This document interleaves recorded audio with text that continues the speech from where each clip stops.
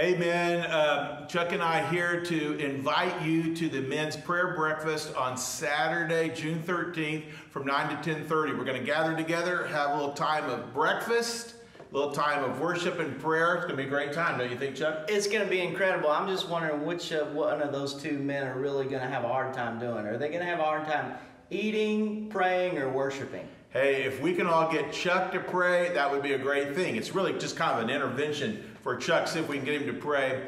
One of the things actually that we're doing is, as we're approach the end of our fiscal year at the end of August, we're behind where we want to be in the budget. And so we thought, let's get the men together and let's pray.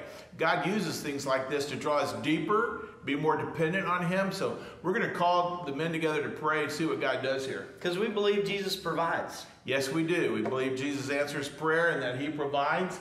And why not use it as an excuse to enjoy a little bacon? Yeah. Little eggs.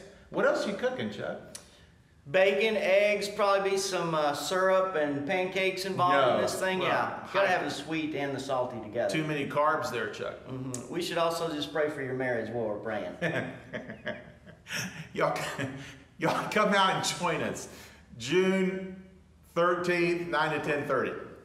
Join us, man. Thanks.